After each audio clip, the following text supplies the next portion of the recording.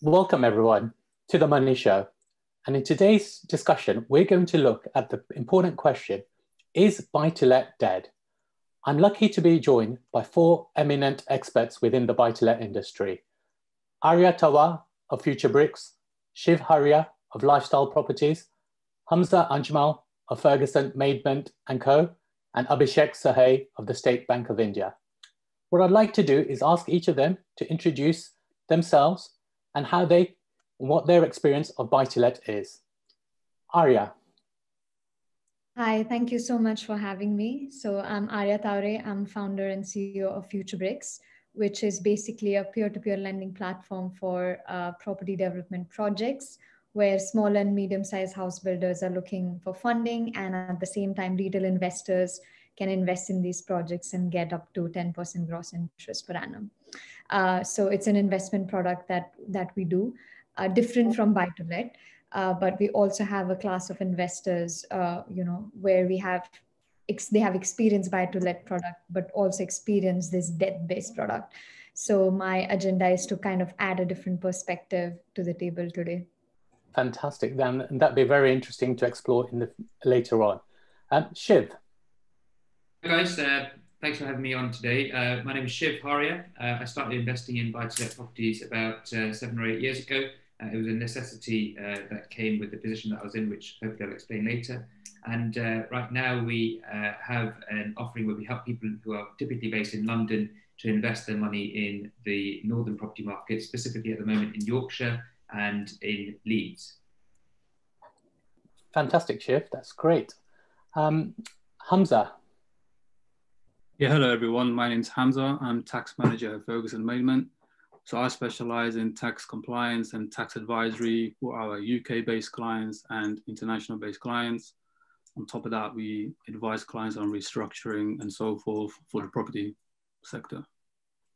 Fantastic. I think we'll be asking you quite a few questions in this area. It's a hot topic, tax. Abhishek. Thanks for having me, Tushar. State Bank of India has been doing buy-to-let lending for about 10 years now. But over the last 3 years, it has become a big focus area for us. And it is a segment that we have identified as a growth opportunity.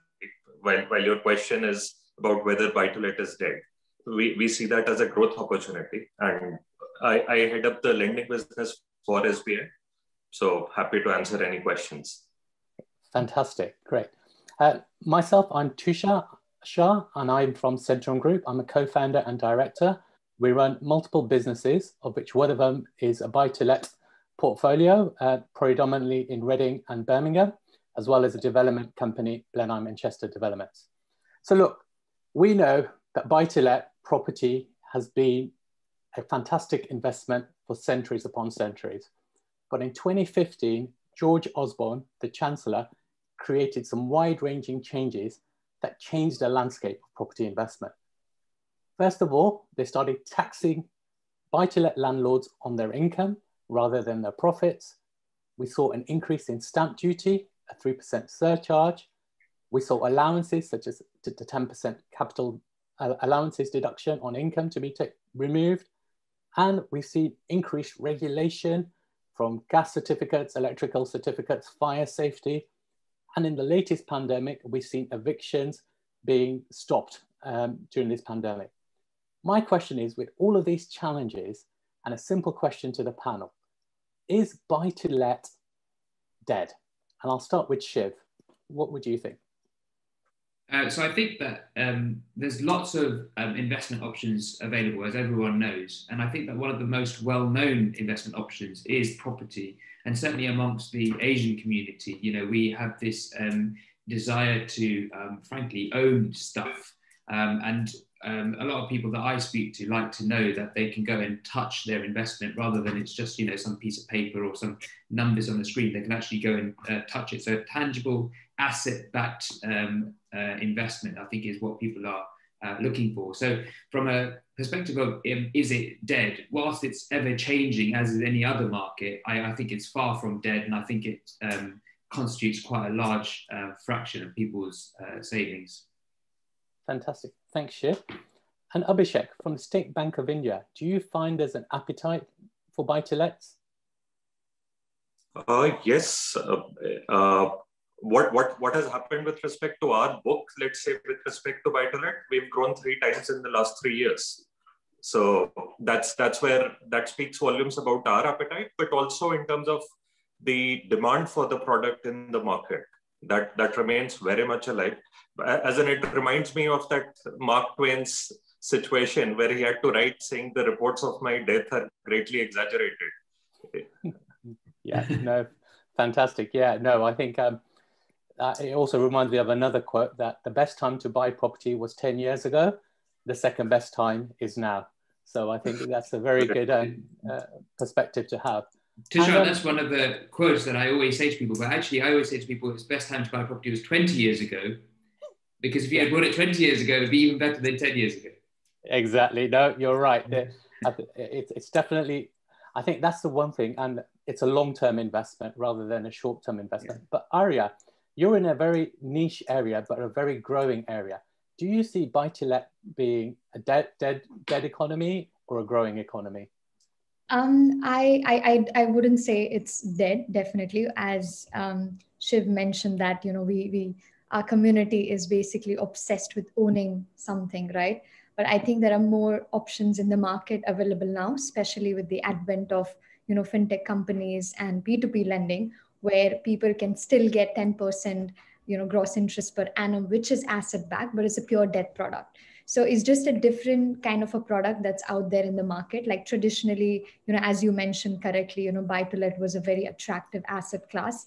And with the changes after, you know, Chancellor, it's becoming less attractive to some class of investors, but it's still going to be attractive because it's bricks and mortar. But I think what is important to understand is that depending on what kind of investor you are, you know, because it can consume time. At the end of the day, you are also owning the asset. So there is, you know, wear and tear allowance, which used to be there, which is no longer there anymore. And obviously changes in if you own a property as an individual versus company, you know, there are significantly different rules that apply. And depending on where you're buying as well, you know, so probably in the north, it's still very attractive, you know, which is, you know, where Shiv is operating. But if you look at London, then, you know, you have to choose between rental yield versus capital appreciation. So I think it's not dead for sure, but I think definitely diversification is important. And even with our product, like, you know, capital is at risk and it's not covered by financial compensation scheme. So to have a diversification in mind and what kind of investor you are and what kind of asset class, you know, would you like to go for? So there's a lot to consider in buy-to-let. Yeah, no, and I think you made some very good points there. And I think the first thing that everyone should recognize is what type of investor you are. Are you a new investor? Are you an experienced investor? Actually, what is more important? Is it income or capital growth? And I think when you look at all of these criteria, you start developing a picture of what type of investment really works for you. So I think there's some really good points there. And Hamza, I'm leaving you to the last, but you're going to give me the best answers, I know. And I think, you know, being an accountant is, from your experience, are you seeing buy-to-let a market where people are actually moving away from, or are you seeing more and more people having an appetite for buy-to-let? No, I mean, from a tax and accounting point of view, we're seeing more and more clients investing into buy-to-let properties, investing into commercial properties, because we've seen that a lot of clients have purchased property from previous generations, which now all these assets are passed on to the next generation, and they have bigger ideas in terms of setting up construction companies, development companies, and just owning a variety of businesses, basically. So it's getting a lot more complex because there's not only inheritance tax, income tax, capital gains tax, and yes, there's more restriction, but we feel that the appetite is still strong. So that's where we kind of come in. We kind of advise clients of how they can save taxes and so forth, where they pay the least amount of tax, but still achieve their business goals and objectives that they want to achieve, basically. Fantastic. And my question to you, and I get asked this a lot of time, and I see a lot of it on the forums. If I'm buying a property now, should I buy it in my personal name or should I buy it in a limited company? What's your professional view on this?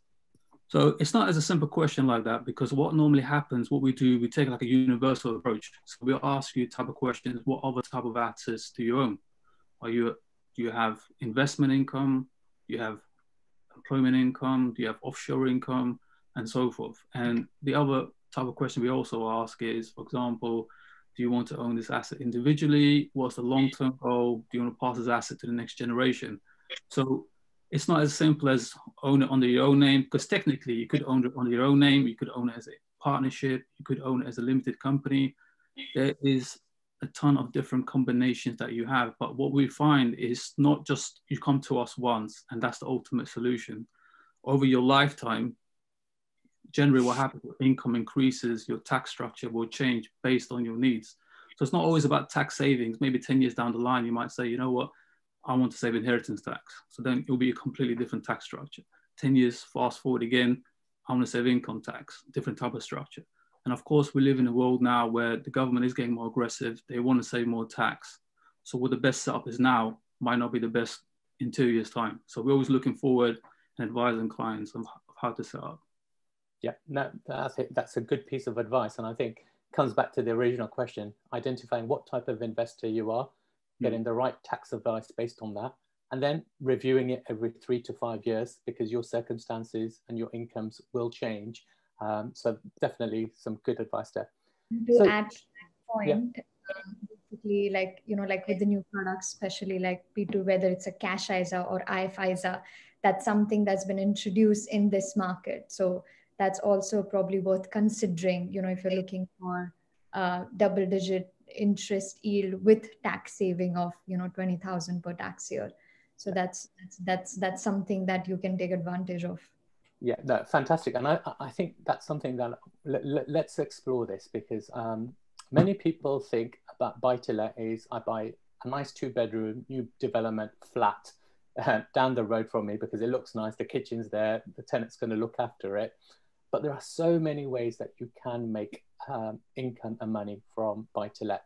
So what Arya just talked about is actually through your ISAs, you can actually invest in peer-to-peer lending, which then invest in property deals, and you can earn interest rates between 8 to 10%. And your company, Future Bricks, is one company within that area that does that. One of my best deals was actually funded by a peer-to-peer group, Crowd Property, back in 2015, and it was a fantastic deal that allowed me to acquire a property within 2 months, and then do the conversions and then pull all my money back and give the investors their money back, and I have a cash flow property there. So that's fantastic. So I think even though you might have just £5,000, you may feel that you don't have enough to get into property, but there are investments and there are risks as well. So you do need to do your due diligence, but you can make a good return of 8 to 10% on investments with companies like Future Bricks. So coming on to Shiv, you've got a very interesting solution for busy professionals. Buying properties in Leeds, up in the north. Why would I want to buy a property hundreds and hundreds of miles away from where I live? It's a great question. It's the first question that I get asked by most of the clients that come to us. And as Arya mentioned, it's everyone sort of is starting to get an understanding now that the yields and the returns in the north are better. And typically, what it's always been is if you want a better yield, go to the north, and if you want a better capital growth, come to the south. But I think a lot of that is turning on its head, and we can see that in all the stuff that's been happening as a result of the pandemic and how that's shifted the situations of a lot of people. So the first thing that we'll see is lots of people are thinking to themselves, actually, do I need to live where I'm living within London? You know, can I move a little bit further out so that I have a bit more space? And if you come outside of London, you'll find that there's lots of places that have lots of space.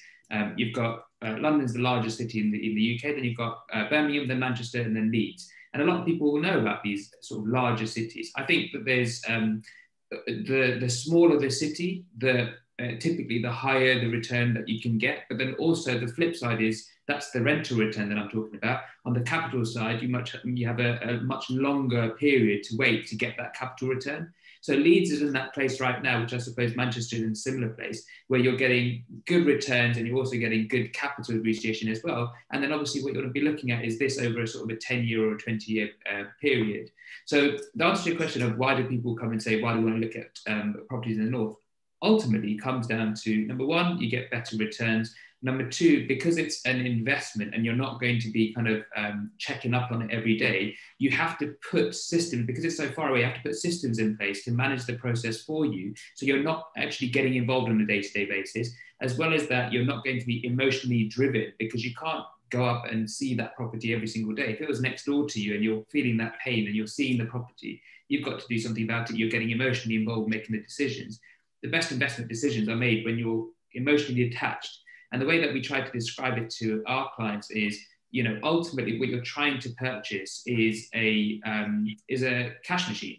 You know, you don't really care whether it's got a red roof or a brown roof. You don't really care whether it's got 2 bedrooms or 3 bedrooms. All you really care about is how much money, how much return is it going to give me? And that's ultimately the reason why people should be looking outside of London in the north. Yeah, no, I think that's a very good perspective to look at. I mean, when I started my journey back in 2011, we invested in Birmingham, and Birmingham has seen some fantastic capital growth, more capital growth than I'd expected. And I think the other side is we've had Reading as well, which has seen very similar growth to London. So I think based on your individual needs, understand what the options are. And I think what you touched on is find people that can manage your properties, create the systems so it doesn't become an emotional decision. It becomes a very constructive financial decision. And like you said, you don't care whether it's a red roof, a pink roof, or a yellow roof. You know, as long as it pays the money, pays the mortgage, and gives you enough cash flow to enjoy what you want to do, I think it will make a good investment. And that's cash flow. Sorry, Tushar. Cash flow is obviously one element of it, and that's very, very important. So an annual return for the viewers that are watching this. But the other side that you want to be also looking at, of course, is the kind of expected capital growth. So no one can, you know, no one's got a crystal ball. No one can predict it accurately. But what we can do is use our intellect and say, well, where is there going to be a reasonable amount of capital growth? Well, guess what? The government's given us really big clues recently. You know, where are the government investing? What they're trying to do right now is, a lot of people will have seen over the last 10 years, and I'm sure a lot of people will be affected by this, you know, the M1 widening works have been going on. And that means that they're trying to push more of the labour and capital, so that's people and money, outside of London into the regions. And whether those regions, you call them, you know, Birmingham, whether you call them Leeds, the point is they're trying to push the money and the people outside of London so that we can make the other regions of the country prosperous as well.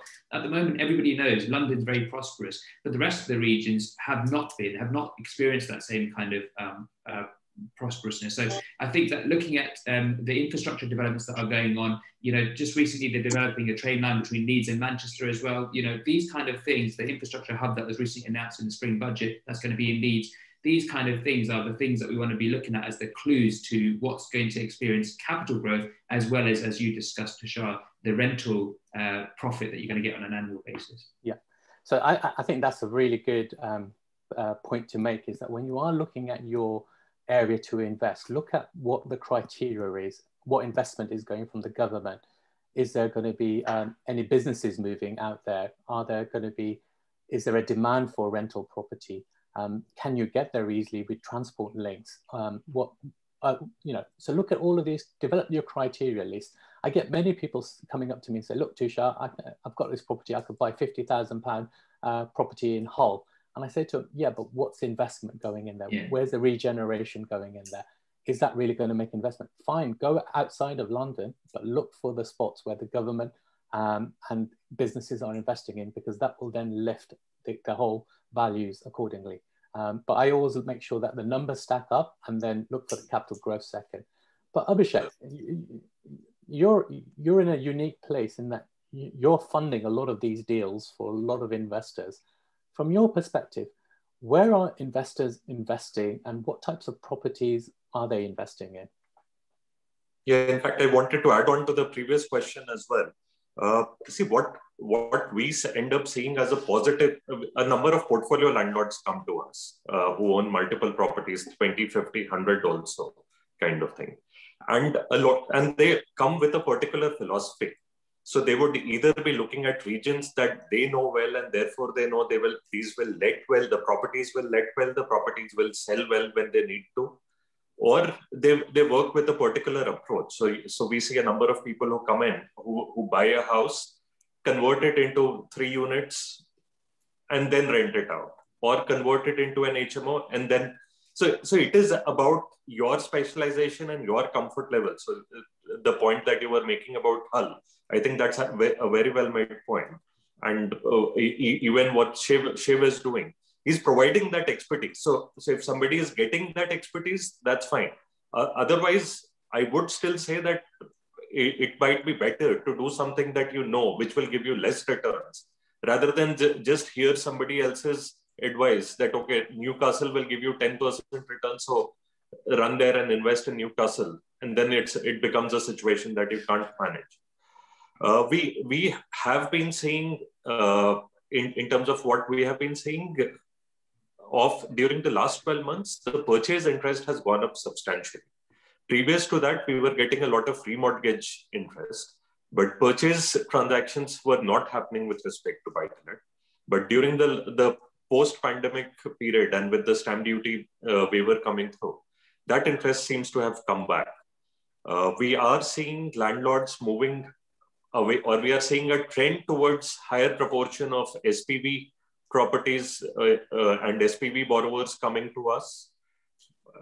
I think Hamza's point is very well made. It would depend on individual situations, but in terms of trend, definitely we are seeing a shift happen over there. And between London and regions, I think that is fairly evenly distributed. London and Southeast would end up accounting for about 60% on an average. That trend very much is maintained. Fantastic. No, that's some really good insights there. And Hamza, from your perspective, looking at the clients that you have, what do you see are the key success factors that allow people to become successful buy-to-let investors? What do you see from your experience allow people to grow a portfolio, get good returns on their investments? So from my side, from what I've seen, is basically individuals are proactive. So people that do their research, have a strong interest and understanding of tax as well. So for example, like when the mortgage interest restriction rules came into play, we had a lot of clients coming to us, calling us, how will this impact me? Because in the end of the day, it's about cash flow. And as we all know, the old rules basically not doing the old deduction, you can save tax of 40%, limiting it to 20%. So from a cash flow point of view, yes, from an accounting profit, you might be showing a loss, but from a cash point of view, you might actually be losing money basically. So where I've seen the investors who do really well, they take a proactive approach, they ask us the right questions and not being reactive. You know, they set up a limited company, they become builders, and then they ask the question 1 year down the line, what do I do? Save me tax. It's too late. It's too late. You have to be proactive. Come to us first, sit down, tell us what you want to do, tell us what you want to achieve, tell us the goals that you want to accomplish in 2-5 years. We'll give you the complete understanding, because tax not only about income tax or capital gains tax, it's so many other factors like inheritance tax and VAT. And sometimes just a small change can save you huge savings. So it's all about being proactive. Those individuals that are proactive, from my experience, I've seen they've done quite well. And people who are not proactive, they just do a bit of Google research. Yes, Google's great, but you've got to speak to the right people, because they're in the industry, they know what they're doing, they know what the current trends are, and they can save you so much time and effort. And the key thing, they can save you money as well. So just be proactive, as simple as that, really. Yeah, no, I think, sorry, yeah. I just wanted to add on to that. The great thing about what Hamza's just said there, and I know we're trying to make that point, is it really depends on what you're trying to achieve. As you said at the very beginning, you know, if you're trying to invest for the short term, let's say you want to buy a bigger house in 2 years' time, and you just have some money, some savings you want to invest in. It's probably not a good idea to say, let me potentially invest in a buy-to-let, because it's a very long and cumbersome process, lots of fees and stuff involved. And then when you come to sell it, there's fees again. So, you know, for a short-term investment, something like what Arya is doing, you know, you put your money in somewhere, they give you a return in a year's time or 2 years' time, however long that investment might be, it may well work well like that. And if you're looking for a longer term thing, and there will be a lot of people that are looking for, actually, I've just got some money, and I want to, realistically, we find one of three things. Either one, I want to create some security so that I can create freedom for myself and I'm not tied to doing my job if I don't want to. The second is parents, typically between 35 and 45-year-olds. They typically have 2 kids under 10 years old, and they're looking at either their parents, their kids' futures, or their kids leaving a legacy for their children. So just making sure that the kids have that leg up in that world that they were probably also given as well. And the third is people that want to secure their retirement. And obviously all of these things are all kind of long-term things. And obviously that's what I'm saying, that people that want those longer-term things may be better off looking at a property rather than a short-term investment. But it's exactly as you said, we've got to start off by saying, what do you want to achieve? And as Hamza said, now go and get the advice from the right people. So you build a picture over time about how is it going to work, and is it going to work correctly for me? Yeah, fantastic. I think a very interesting point made there. Like, so we have a lot of lenders on the platform who have both, you know, they have maybe one or two buy-to-let properties, and they also want to understand the importance of hassle-free investment, you know, where everything, all the due diligence is done for, you know, done on the platform. They can go with very little amount, like as small as £500. Then there is, you know, IFIs as well. So there's a tax benefit of it. So I think diversification is really the key here. And to understand, or we also have investors who are, you know, retired. So they're looking for something that's going to give them return in 6 months, 12 months. You know, they don't want to be tied in for the next 5 years or 10 years. So that's I think the main thing is to understand what kind of asset-backed products available there, and to kind of make your investment portfolio and diversify. Of course, this is not an advice, just a personal opinion. Yeah, no, I think that there's some really good points there. And it comes back to something that when I started in my journey, somebody said to us, is that most people overestimate what they can do in 1 year and underestimate what they can do in 10 years. And I think anyone that's invested in their first buy-to-let or their second, you know, first few buy-to-lets will have made so many mistakes. Because we naturally do. It's only when we have these mistakes, we learn, and then we grow, and then you create a model or a formula that you say, well, this works, and we can move forward and build on that. So I'm now going to come into this. During this discussion, we've talked about commercial property, we've talked about HMO, single lets, blocks of flats, peer-to-peer lending. In your views, to the panel, what do you feel are the best investment opportunities in the marketplace right now for investors?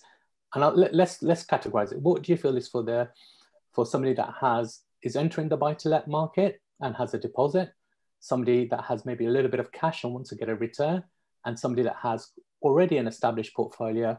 Where do they put their funds for the next one? So I'm going to leave it to anyone who'd like to go on forward with that one. Ari, I think you'd be a good person to start with because you've got lots of options. Yeah, I think main thing, as I said, is making a decision, right? So first of all, you have to understand that your capital is risk, no matter whether you're buying a physical property or investing on a P2P platform, even if it's asset backed. So to understand that it's the disposable income that you're willing to kind of risk as well.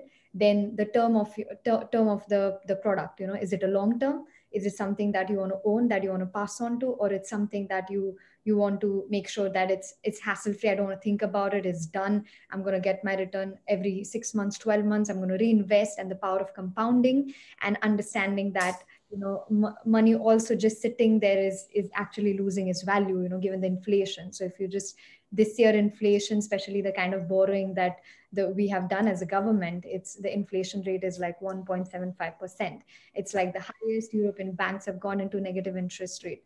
So it's important that investment decisions are made based on understanding your risk appetite as an investor, knowing that the capital is at risk, and then looking at all these other aspects, and then the taxation bits comes in. So being quite smart about it, and like I would say diversification is the key.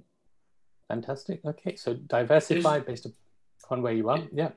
Just to move on, exactly that point is, and I think the reason I'm making this point is because I've realized from talking to a lot of people that this point is not clear enough. When we say diversify based on risk, what does that actually mean? So let's put some context around this. You have, you know, lowest risk and then highest risk.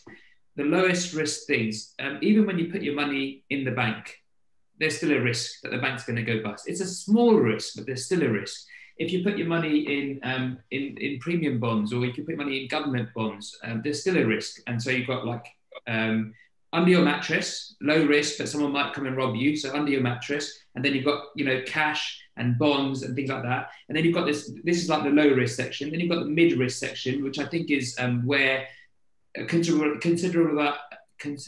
amount of property and stocks and shares typically sit. And when I say a considerable amount, what I really mean is the popular stuff that sits in this section here. And then you've got at the top kind of more complicated stuff that only people that work in the financial markets will know about, you know, CFDs, leverage trading, even Bitcoin, and that will be in that sort of region. So you've got all this risk level, and what you've got to understand is that wherever you put your money, if you've got, you know, £50,000 and you're going to put it somewhere, there is always a risk that you're not going to get £50,000 back, wherever you put it. Once you get comfortable with that, then you can start saying, okay, well, what is my risk appetite? How much return do I want? And how much return am I willing to take? One thing that I will mention is having been in a position where I have lost money in an investment. So I invested in another developer, and unfortunately, a developer, you know, didn't come true on their word. I know that your risk appetite is always over exaggerated until you lose money, and then you go, actually, I don't know if I really want that kind of risk. So that's why people stick in this kind of popular section of kind of low to medium risk rather than moving up there. But it all depends. Of course, if you're slightly younger, you can potentially also take a little bit more risk, because if it goes wrong, you still have a number of years to make back that money. If you're slightly older, maybe you're in a different position where you're like, well, if I lose the money, I don't have a huge amount of extra money to be able to make years to be able to make that money back. Also, of course, as Arya says, in terms of diversifying, what you can do is say, well, if I have, you know, £100,000, maybe I can put, you know, 50 into this middle section, and put, you know, 20 into this section, and 25 or 30 into this section. And that means that you're able to diversify amongst all the risk categories. And not saying that you should, by the way, you know, if you know that you're a low risk person, stick with the low risk stuff. So yeah, I think that's worthwhile understanding. Fantastic. And it's great that you talk about risk management, because, you know, I think many people get excited.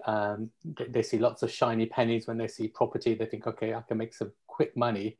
And actually doing your research, having a risk-averse approach, but a proactive approach is really important to make sure that you guarantee that your investment is going to give you the returns that you expect it to. So I'm going to come to Abhishek and Hamza. Both of you are in the financial industry. Generally, you have a perception of being the risk averse in any transactions from the banks and the accountants' perspective. How do people, what tips can you give people to manage their risks, to make sure that they don't you know, lose their money? What would you say are the things that they should do? I would say the biggest piece of advice I would give anyone is just be proactive. Just do your research first, because I find that a lot of clients, they have this idea, for example, or they might watch a TV show and get excited. This is what I want to do. I want to become a property builder, but they don't know what they're doing.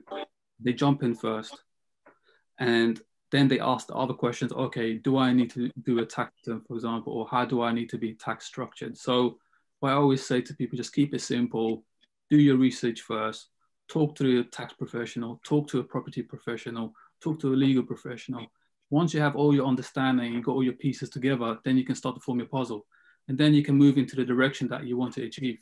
And like we said in the beginning, what's the ultimate objective? Because what I find, a lot of people jump in and they don't know where they want to go. Because at the end of the day, it's a journey. You need to know which direction you're heading. So do your research, be proactive, just pick up a telephone call. And the most important thing, speak to the right people, because it's the right people that give you the right advice. And that way you know to manage your risk, because everything is a calculated risk in the end of the day. Well, you can limit that risk by doing your research first and foremost. Yeah, no, fantastic. I'll just very quickly add to that after Hamza's given a fairly comprehensive answer, but just keep a bit of buffer, as in don't go all in probably, especially with respect to property, because there can be unexpected surprises. As in a very good example is the people who are stuck with leasehold properties with cladding risks. And therefore, they're finding it very difficult to even refinance those kind of transactions. So it helps to, as he said, go in with eyes open, but keep a bit of buffer so that if there is something that is unexpected that comes about, you have a substantial equity and potentially a good value appreciation for the future. You don't want to lose all of it purely because you were not able to stump up a bit more in the short run, kind of thing. So that's the only additional point. No, I think there's some fantastic tips there. And, I just want to share what my 5 golden rules of investing are. It's not mine, it's what I was taught when I started my journey. And actually, I use this as a very good guide. And I think you've all covered it. So just to summarize, when you're buying a property, look for property that you could either add value or you can get a slight discount. Just doing those 2 will make a big difference. Second thing is always look for cash flow. Make sure that, at the end of the month, there's a little bit of profit there, because that will build up and help, cover your costs. Make sure you research your area and there is real rental demand for your properties. It's great that you could buy a £50,000 house in Hull, but if you can't rent it, it's £50,000 down the bank, down the toilet kind of thing. So make sure you do your research. Make sure that you look at it for the long term as well. And I think that's the key thing as well. If you're looking for a quick fix or a quick profit, there are better ways of doing that. And things such as ARIA's investment in ISAs will give you a return within 1 year to 2 years, depending on the investment. But if you're looking to actually invest in bricks and mortars, look for the long term. And I normally say 7 to 10 years is the landscape that you should be looking at. And you may change, if circumstances change, you can always review it, but 7 to 10 years is what the landscape you should be looking at it. And I think the one thing that you've all talked about is have a cash buffer. Things will go wrong. Nobody predicted the pandemic, and if you don't have a cash buffer, it allows you to make a decision in a calm and collective way rather than, oh my God, my tenant's not paying and I haven't got enough money to pay the mortgage. So always look at that. And it's interesting what people's idea of a cash buffer is, but I always say enough for 6 months worth of mortgage payments and expenses and refurbish, £5,000 for refurbishments. You'll be interesting. Like if I speak to my wife, she'll want a very expensive kitchen, but you can go to Howdens and get a very nice kitchen for £2,000. So, it's all relative as an investor to what your personal views are. So I think there's some really great tips there for investors. I'm now going to come into this.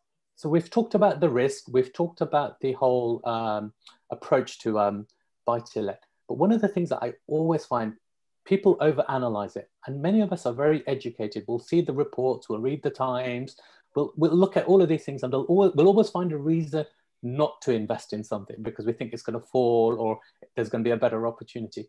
How do people overcome the psychology of not investing in, develop a positive psychology to invest in property? What are the kind of mindsets that people need to have? Shiv, let me start with you on that one.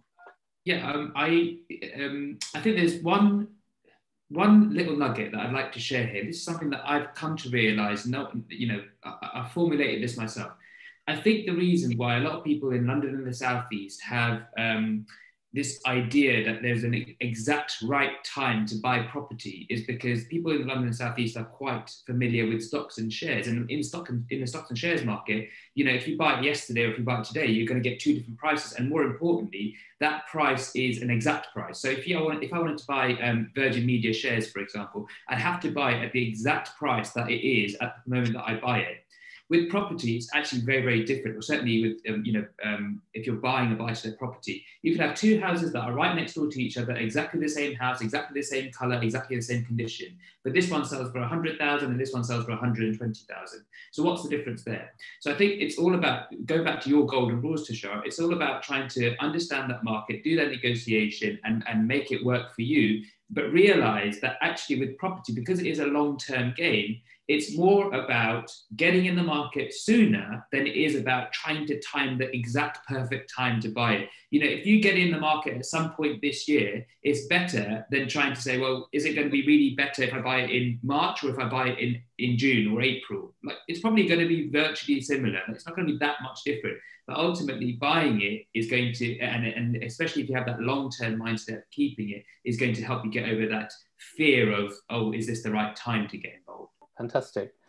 Abhishek, what's your thoughts on the psychology of property investing? I think it is a matter of confidence. People who get in once gradually are able to develop that confidence that once they have gone through the cycle, invested in something, added value to it, either rented it out or sold it and got some equity out, they are able to turn it around again and again. And then that gives them the confidence. So probably best to start small. If somebody is looking to get in there, at least if I have to do, that's what I would do. That start small, start with something that I'm comfortable with, where I can control the variables. And then if that works successfully, then repeat that over and over again. Fantastic, Abhishek. And Arya, what about yourself? I think this concept of, getting on the property ladder is seen, like, especially for younger generation, like, so difficult. And even with the 5% deposit that's come down, that still can be quite difficult for a lot of people. The average deposit in London is £85,000. So I think it's important to understand that the other products in the market, such as our product, that the barrier to entry in property, bricks and mortar, has been taken away completely, right? Like £500, for example, is a minimum investment on the platform, and you can still get the double up to 10% gross interest per annum. So it's that notion that I need to have a lot of capital to invest in property. I think that's the psychology. That's where the awareness and the education needs to come in, and that's also where people needs to understand there are other products which are still asset backed, and you can start with as little as £500, for example. Of course, investment is at risk, but making sure that you are also doing due diligence. So for example, like, we only do first charge loans. Loan to value are capped at like 70%. During pandemic, we brought it down to 65%. And being a fintech platform, we're agile to kind of change our lending criteria. So making sure that even the platform that you choose to invest in, still you have to do your due diligence and understand that it's a disposable income that you're playing with. But yes, the main psychology is to take away that barrier, that you actually don't need to have a lot of capital to invest in property. There are other products that's now available because of invent of technology and financial services. Fantastic, thank you. And I think that's a really good point, that you don't need a lot of capital to get exposure to the property market. The barriers to entry have really now been removed, and there are lots of opportunities of getting exposure to the property market. Hamza, what would you say is your tip on psychology?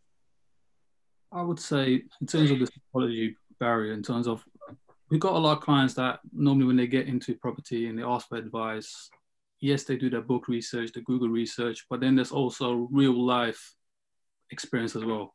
So we tell clients, okay, yes, they want to buy a buy to let, they have magnificent ideas, they want to buy 4, they want to buy 5, but with no previous experience.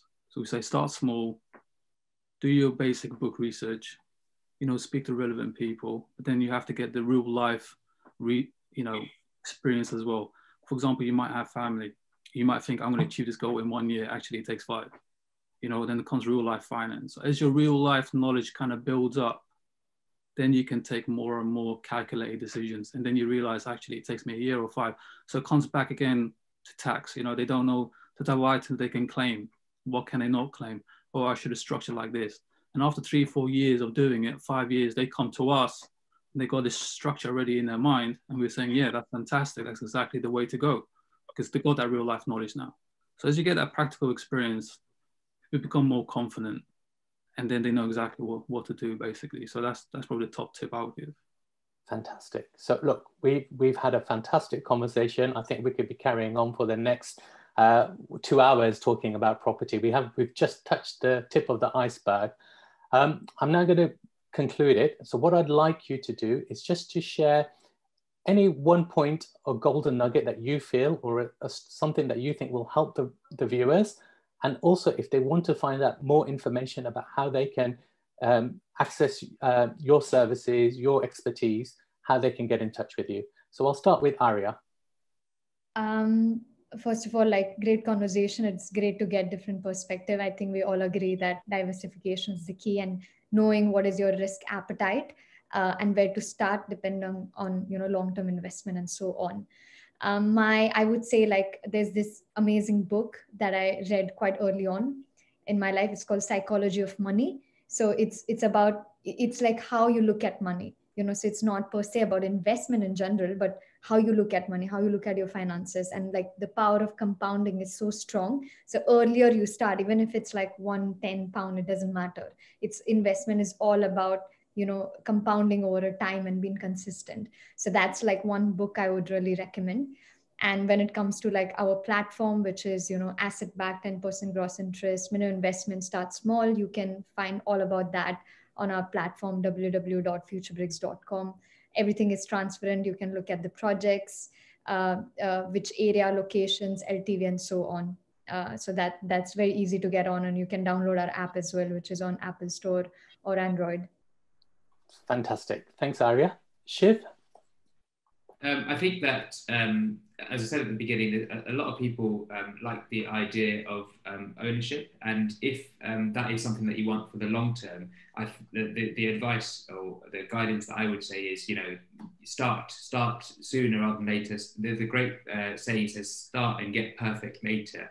There are going to be, as Hamza said, there are going to be revelations along the way. There's going to be mistakes that you make. You cannot be perfect on the first one that you buy, but the first one that you buy, by the time you get to 20 years from now, is going to hopefully be worth a lot more than what you bought it for. So you're going to be, if you keep it for long enough, you're going to make a profit on it. You don't need to necessarily be make sure that it's the perfect one, but get involved and get into the market, I think is the idea.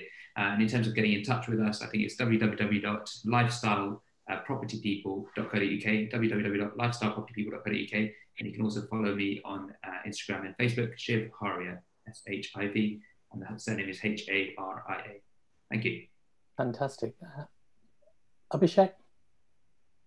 So while we obviously don't do investments directly, but once you have identified your investments, we would be happy to try and support that, whether it is a residential buy-to-let property or a commercial buy-to-let property.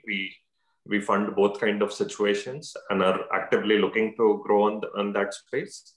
You can reach out to us through any of our branches in UK.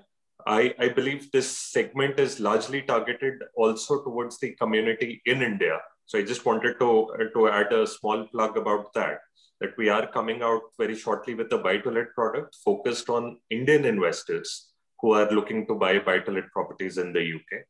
So that should be coming out in the next few weeks. So please do reach out to our branches if there is anything at all that we can do for you. Fantastic. Hamza? Yeah, the biggest piece of advice I would give to people is just be proactive, because your journey has to start from somewhere. Do your research in the beginning, know all the factors that are involved basically, and speak to the right people basically, because when you start, it's not going to be 1 day or 1 year, it's going to be a long-term objective. And the second thing is communication. And when I mean communication, it can just be a simple 2-minute conversation. I've had a simple 2-minute conversation where someone told me about their idea and the whole tax structure had to change. So we always recommend clients, before you do anything, always communicate, even by text, by email, telephone call, anything, because now these days it's so easy to communicate to anyone. So you can just contact me, hamza@fergusonmaidman.co.uk, or just visit our website, www.fergusonmaidman.co.uk. And it's all about communication, because things that work today won't work in 10 years or 20 years. Everything keeps changing, evolving. New products are coming out. People are more risk averse, or more risky. It's all about communication. So that's a top tip I'll give. Fantastic, thanks. Look, we could be here for a couple of hours still, but it's been a fantastic conversation, some fantastic golden nuggets. And is buy-to-let dead? In my view, no. I think it provides a fantastic opportunity if you have the open mindset, you do your research, start small, and take consistent action in a proactive step. And I recall a conversation when I brought my first buy-to-let. The landlord said to me, he goes, back in 1989, interest rates were around 15%. He goes, Tushar, be careful about interest rates. Since I've started, I've only seen interest rates go down.